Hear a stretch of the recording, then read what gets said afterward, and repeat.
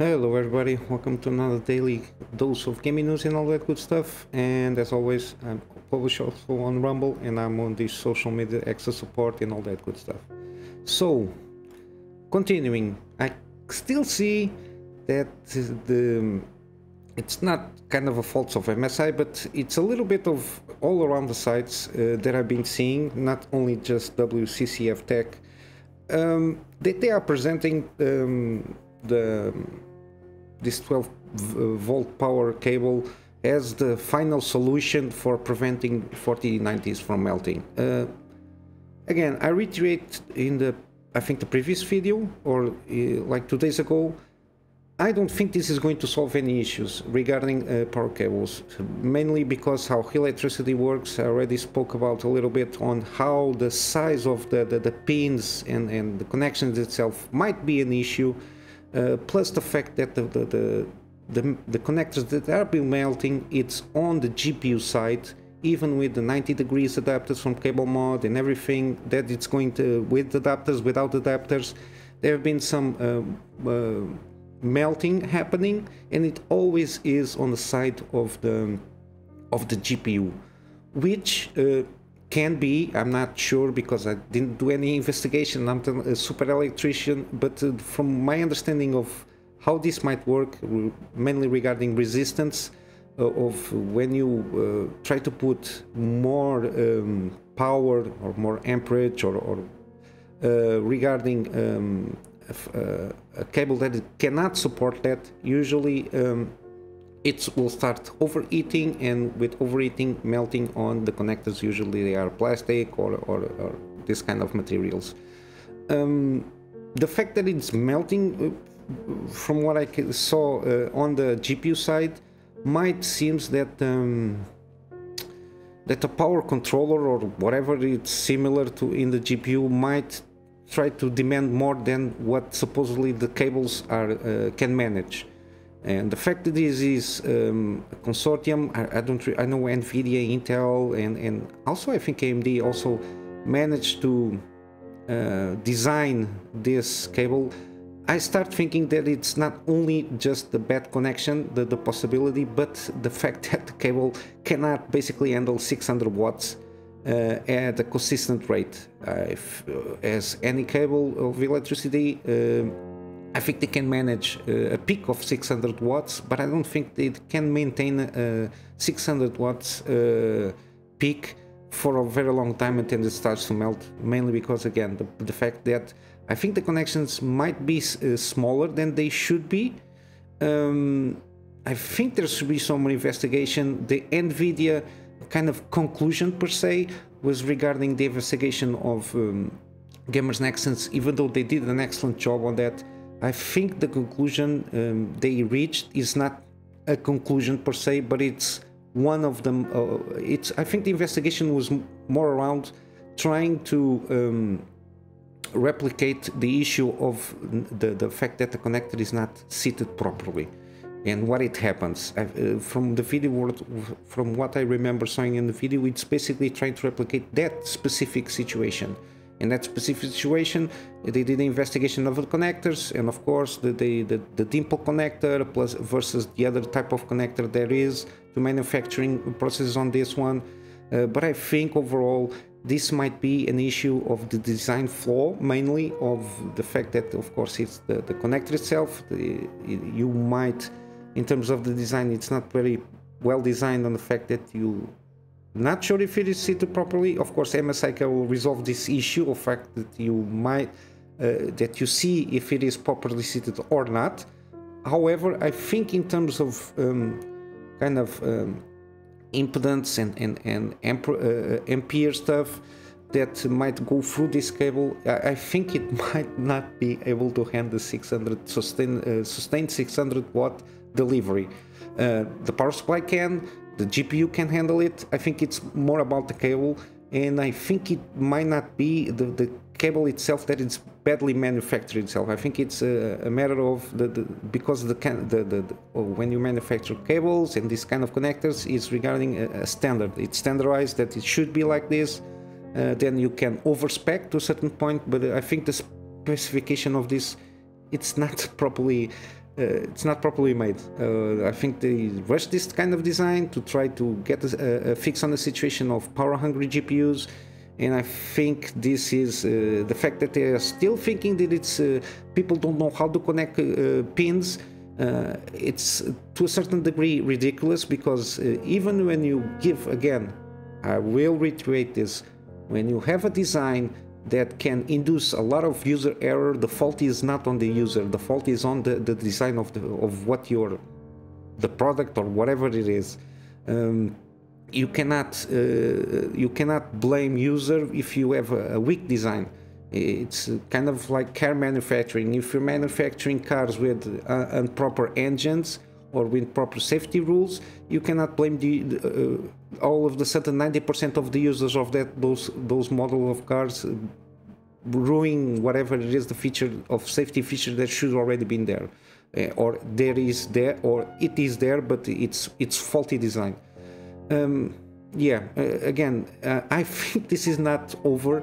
Of course, this is happening mainly on 4090s, and I think probably some 4080s that are kind of the OC versions, and they have because they are power hungry. I think this will continue to happen even if everything is properly connected with the proper cables, with everything. I think this will continue to happen it will not increase the scale, but it will continue to happen. At least it's my prediction from what I understand of electricity, and from the videos that I've been seeing from people that repair GPUs, and from people that are on a daily basis fixing this stuff. They know more than me, and in terms of how electricity works, makes proper sense. But yeah, this is my kind of little rant on this kind of thing, and the fact that they are trying to market this like an end-all be-all of the problem of the melting cables. I don't think this is going to end. I think in a few months after this kind of thing is launched, I think we'll continue to see here and there, even properly seated cables, everything is okay according to the design guidelines. I think we will continue to see this in some specific uses, especially on 4090s that are like even mainly I think more they need to be used, like for example in professional settings when they have like full throttle on the GPU, and I think we'll continue to see some kind of these cases. Unfortunately, I think NVIDIA needs to step up and get away with a fix on this thing. But yeah, regarding Computex and NVIDIA, I got here a video from Gamers Nexus that it's kind of not a wrap up, sorry, kind of an interpretation of CEO NVIDIA, the Jensen, I think. Yeah, a little bit contradictory. The guy is not a Steve Jobs giving presentation. Very quirky, very cringe to a certain degree, and of course no gaming, just trying to get like a punchline of the joke with some gaming stuff. But it's very weird the way the presentation went, even though they focus more on the weird stuff, but it still gives you an overall impression of the presentation itself. Also, we got some news. Jensen Huang possibly hints of switching some of the production for Intel, mainly because the Intel also manufactures a lot of their own chips, high-end chips. I think there was some conversation. I think it seems good. The next, like the process, I suppose this is a lot to do with more. I'm not sure if they're going to transition because of the fact that they are AI, full-blown AI on this one. I don't know if they're going to transition like the GPU stuff for gamers for Intel, because it's secondary, and maintaining the process of TSMC because they know what they can do, or the other way around, or I don't know. But it seems that it might possibly go some production or extra production, or try to deviate some production that they deem that is not very important for Intel. But Jensen commented that they seem good on the Intel regarding the next process manufacturer. There was no specifications on this for whatever it might be, but it's just speculation on my part. Now, hardware for today, this is it. I've been seeing a lot. I really recommend you go to Gamers Nexus, Hardware Unboxed, and Linus Tech Tip also is doing some funny stuff. In Computex, they are Hardware Unboxed did a very good video regarding upcoming monitors, like LED monitors and everything. Gamers Nexus is doing like all around. A lot of it is like PC cases and other stuff. Linus Tech Tips, finally somebody, big YouTuber, finally discovered the AirJet thing. I covered this like 2 days ago or something like that on the Zotac Mini PC. It's got this solution. I covered that also, I think it was in CES. Very interesting technology for like low-tech things, even for possibly laptops. Cooling solutions that doesn't need a fan, and it's way better. It can handle a lot of stuff in terms of cooling. Very interesting technology there. Linus Tech Tip did a good video regarding that. But yeah, for the Computex, I'm following Hardware Unboxed, Gamers Nexus, and Linus Tech Tips to a certain degree regarding Computex hardware. They'll be doing a good coverage on that, on upcoming stuff that might come this year or in very near future. I will leave a link on their channels on the description, just in case you are not subscribed to them. So check it out. It's very good content, and I will not be able to cover everything they've been covering on my daily stuff here. Regarding gamings, I saw this trailer from Silent Hill Ascension, and it's kind of finicky. I think they are trying to do something kind of similar to Quantum Break, I think it's called, the game that is going to be also a series, and then the series or the game, they will influence each other. My main thing is, because I'm not very sure about this game, Silent Hill Ascension, even though I wanted it to be a good one. This is kind of a series or a game that it's have series included. I don't understand very well how they are trying to. I think they're trying to, you play the game, or you play like a chapter of the game, from what I understood. I think it's logically it's the better way to go about it in a concept like this. So you play like the chapter of a game, and then they aggregate everybody that played the game at a certain point in time, and then they continue with an episode. I don't know if they're going to be like a chapter for players, then an episode afterwards, after a certain point in time, with basically they take the meta decisions of every gamer, and then they decide to create a series. But everything is going to be not live action, the series, from what I understood. But I don't know very well how this is going to work, because Bad Robot, this is the Bad Robot game that there is like some guys from Bad Robot is not very good. The directors and even the script writers on that movies, on that project company Bad Robot, I don't like that. It's like J.J. Abrams stuff. They're being all over the place. They don't know how to take advantage of the established IPs and doing something interesting with it. And the shenanigans they do in business, they always try. For example, in the Star Wars, everybody was a little bit different from the original one, so they can, for example, the First Order is not the remains, it's the remains of Empire, but they managed to design different stuff from First Order, so they can claim on the business they did. They claim the royalties of toys sold and everything regarding that kind of thing. They are very finicky and very shenanigan-y on the deals they make with the IPs they deal with. So it's very weird. I'm not sure about this game. Not only by this trailer, but the concept of the game itself. Mostly about the concept of the game itself. It's another Quantum Break, I think it's called, the game from Remedy, when they try to do kind of a similar thing. But yeah. Okay, this is not supposed to be here in hardware. I usually separate hardware to software and games. Supposedly, Hardware Unboxed unveiled, discovered 4060 non-Ti in the wild. It's the same thing that the Ti, but less powerful, basically. It's a funny stuff here. Again, supposedly is going to get in July, I think. Yeah, July. For $300 is going to be a shit show of a GPU launch again, but seemingly NVIDIA doesn't care.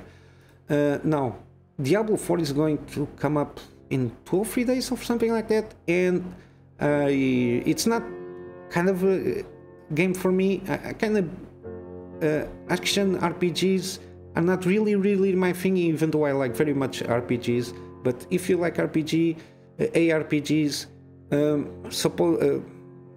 I like the Fextralife, how they go about it, their reviews. Seems to be an excellent game for all intents and purposes. It's got, I've got the video here. I'll leave a link under on the article. It got the video here on the top, but it's got also a written article. I read the article and then watched the video. Come on, okay, 9.3, brilliant. The only thing that kind of complains to a certain point, it's a little bit of storytelling. It's not that refined, but it's good, very good. It's an 8, so it's very good. The design, visual and audio had some quirks, but basically mostly regarding server issues, like rubber band. I don't know very well what that means. Some rubber band, some stuff getting stuck on boss, I think, in some time. It got stuck. I think the boss didn't die or something like that. I think it has to do with server stuff there, mostly server stuff. But they made a note of telling that at the time they were informed that Blizzard was doing stress tests on their servers. I don't know if it is something to do with that, but overall, a lot of gameplay, hours of gameplay, a lot of content and content for people for this kind of game. Yeah, it's a very excellent game. Not only Fextralife, but also other sites kind of give similar score. I think even IGN, Game of the Year, whatever is whatever IGN wants to tell. But yeah, it seems to be a consensus. This is the best Diablo game ever yet. I don't like this kind of game. It's not like this kind of game. It's how they're going about the multiplayer stuff. I don't know. That there is some also I want to make a note here, because there is like a review process, and this is like always online stuff that you have to be connected, even though it has cross-play between all platforms and everything. As long as you are logged in your account, you can cross-play, even in co-op. You can play on PC and a friend playing on PlayStation or whatever, and they can play on the same session. But the thing is because it was a review, there is not a lot of people around. Even though while they're playing, there were like some people pop up here and there, 1 or 2 guys, for a few seconds or a few minutes. Yeah, this kind of game is to play alone. It's not the multiplayer stuff. Can be like a separate thing, but they want to integrate multiplayer and everything. It's like a goodbye Irene for me. No thank you. Yeah, but the overall take, it's the best Diablo game ever. And for that, Fextralife already started doing their thing, which is like beginner guides and wikis. They have interactive map. I think we will be live when the game launches. They are excellent on doing everything that they put themselves in regarding gaming guides and any kind of guides or walkthroughs or everything. Wiki, they are excellent. They have, as you can see, they have a lot of stuff here. They are always kept up to date, all the wikis. So it's a recommendation for me. If you playing any kind of RPG, just check their wikis and their guides, and you'll be sure to solve your issues. Changing gears, there was a rumor that supposedly some PS game will come out in July for PC, and we have an official announcement of Ratchet Clank Rift Apart. It's coming July 26th to PC. It's already on the store, already wishlisted on Steam. Again, regarding this thing, don't ever, at least my advice, don't ever pre-order anything. Just wait to see the reviews from independent reviews. Don't trust the main ones, like for example GameSpot, IGN, and all these guys. Pick a guy that it's very gamer friendly, and wait for their reviews for this kind of games, or any game at all. because because you are if you have the habit of pre-ordering, you just sending a message that you are good with anything they put out, even though it can be not that good. We saw this in recent launches, but yeah, I don't know this game. I remember seeing that when it launched for PS5, but it's got good PC features for now. It's got wide support, got DLSS, the upscaling stuff for the free guys, NVidia, AMD, and Intel. It has support for DualSense controller, also achievements, cloud saves on PC. Yeah, it seems to be good. I don't think there is. Let me check while I'm here. I didn't check. Like PC requirements should be a little bit up there, I think. No, not yet. That should be very low, because this game, to support all this kind of stuff, you will need like a decent hardware.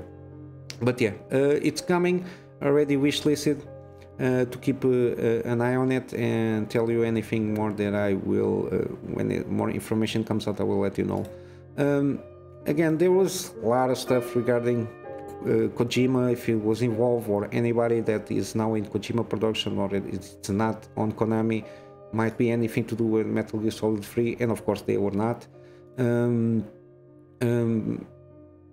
We got information. I know I knew this from. I don't know if I made a video regarding this. The studio already. We now know which studio is working in this game. It's basically an inter-dev team from Konami, and it's working for the port part with Virtuous. Virtuous did pretty good Nintendo Switch ports from Dark Souls, L.A. Noire, Outer Worlds, Bioshock, XCOM 2. They have a kind of decent track on this. I think they botched some games for PC. I'm not sure. I don't see it here because I saw a video from a guy, like a random guy, but I think he is very knowledgeable on Metal Gear Solid. It was on kind of the recommendation stuff, and he was talking about this regarding the Virtuous one. I think they did. No, I don't want to misspeak here. But yeah, this is a studio working internally with some dev team on Metal Gear, and the guy said from the pictures that he saw, in-game pictures, everything seems to be in place. The assets, everything should be where it was on the original. Like I never played the game, so they saw like the bridges. It's the same thing. Some of the photos on the levels are the same thing. So everybody needs to be skeptical. Have skepticism in this kind of remake, especially from Konami, and especially after what they did with Kojima. It's very well worth it. But yeah, hopefully it's a good game. Maybe they start to get around Konami and doing some pretty decent stuff and not screwing around everybody with pachinko machines. We got this one. It's quite recently. Lords of the Fallen PC system requirements supposedly are surprisingly low. Kind of. The additional loads tells all. A 1060 and an 8 series Intel GPU or equivalent for AMD should be enough for 70p low quality settings. Of course, SSD is preferred for the textures and everything. It's only 45 gigabytes of space on the disk, so and the 1060 needs to be the 60. It's advisable the 6 gigabytes of RAM, because this is Unreal Engine 5. It of course uses Lumen and all that thing. Yeah, for 7020p, I don't see what's the problem here. And even for the recommended, they are aiming 1080p high quality settings. I suppose with high quality settings 1080p for this kind of GPU, maybe trying to reach a peak of 60 FPS. I don't know, I'm not sure. The 2080, it's a decent GPU, and the 7060 should be able to handle even this kind of new games, 1080p 60 frames, if not high, at least medium quality settings. Yeah, it's not kind of very low, it's kind of almost in line. It's on the borderline of in line with what they are trying to aim for here. people just see the specs of GPUs and they think, oh, this game is not very demanding. It can, I assure you that it can be, mainly because this game has been doing the rounds with showcasing the Unreal Engine 5 technology. They did a video with the clothing, the details of the clothing, and the how ray tracing works in the clothing, reflecting the light on the armor and shiny stuff and everything. Yeah, it can be demanding, I suppose. 4K 60 frames per second, less than 47 Ti for low settings or medium, you cannot handle, mainly because of how it works regarding Lumen, which is basically in-game RTX. And the other technologies they have.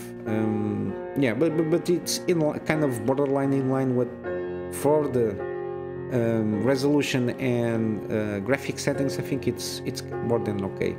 And I will leave here also for gaming. I will leave the Steam page for Ratchet Clank, and we only have like, this is last day around 8 hours, so when this launch, this video launches around 7 hours, I think, until the BioShock remastered collection here, which is the first one, the second one with the DLC plus Infinite one, season pass and everything included. I think it's $12.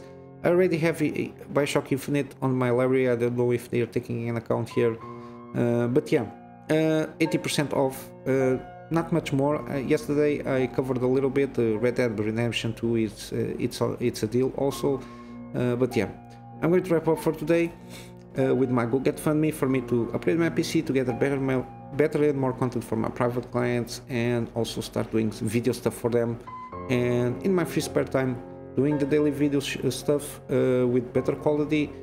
Doing some scripted content, and with that editing videos to get some deep dives on some subjects that I like to talk about, and of course resuming my gameplays and possibly doing live streams in the near future. And with all that said, guys, I hope you have a wonderful day, and I will see you in the next one. So until then, Kunamy Master out.